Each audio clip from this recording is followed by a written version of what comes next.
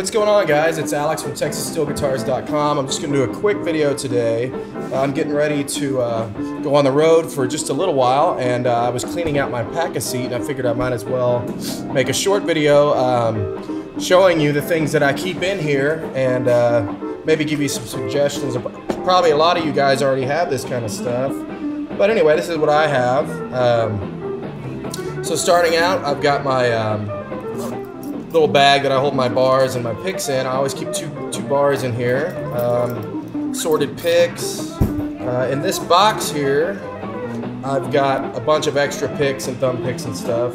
I use a Fred Kelly Delrin Speed thumb pick, and I use just the regular National finger picks. In here, I've got some random little things, some batteries, a couple of hex sets, metric and standard, little screwdriver.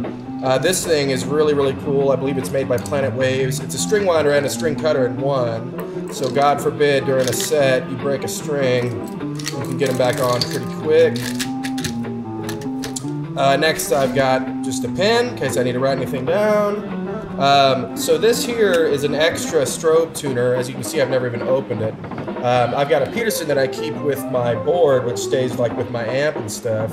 But in case that ever goes bad, I've got this little more inexpensive one. I believe it's made by Planet Waves.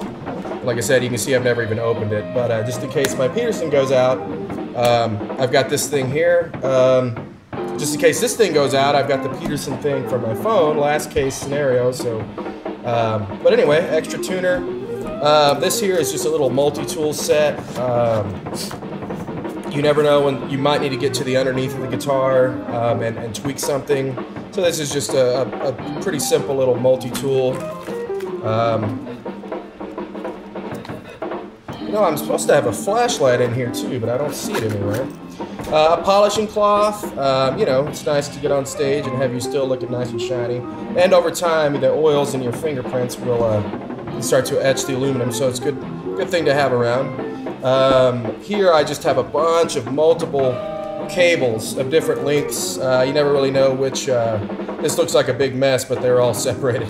You never know which size stage you're going to be on, so I keep several cables in here just to kind of cover all the grounds. Also an extension cable, just in case, you know, you never know how far you're going to be from power. This is a little silica packet, just to keep everything dried off in here. Here's my Hilton.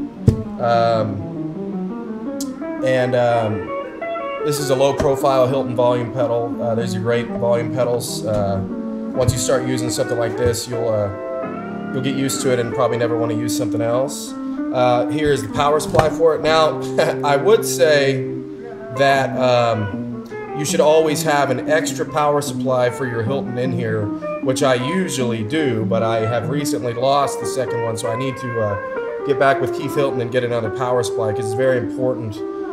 If this goes bad, or if you accidentally break it or lose it, you're kind of screwed. I used to keep a second low-profile Goodrich in here, just a regular pop pedal, but I got tired of lugging two pedals around. But yeah, even though I'm not doing it right now, it's a very good idea to have an extra power supply for your Hilton at all times, even though I don't. And then here's just a bunch of different sets of strings for C6 and E9. Most of them have been opened. I don't know if there's any full packs in there, just a ton of strings. I just use these in case I pop a string during a set, which doesn't happen that often, but it does happen. Most of the time it's the G sharp, so I know that I'm just going to have to reach for, I use an 11 on my G sharp, but I know I'm going to have to just grab a G sharp and put those on. But yeah, that's pretty much it. These are the things that I keep in my Pak-A-Seat. Like I said, a lot of you probably keep similar things in there, but this is my setup, and it kind of covers me in case on a gig, in case anything happens. I'm good to go. So anyway, thanks for watching, guys. You can always find me at TexasSteelGuitars.com, and stick around. Don't forget to like and subscribe. I'll see you next time. Take care.